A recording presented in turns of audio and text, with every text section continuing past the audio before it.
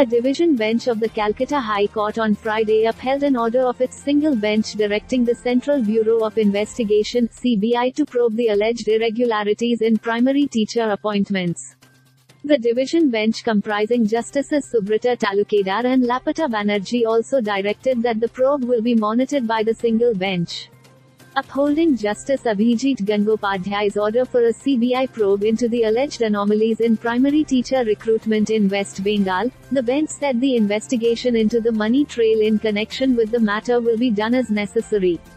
The court directed that the single bench order removing 269 appointees from their jobs, who selectively got the benefit of one additional mark from the West Bengal Primary School Board, will remain till the disposal of the case before the single bench.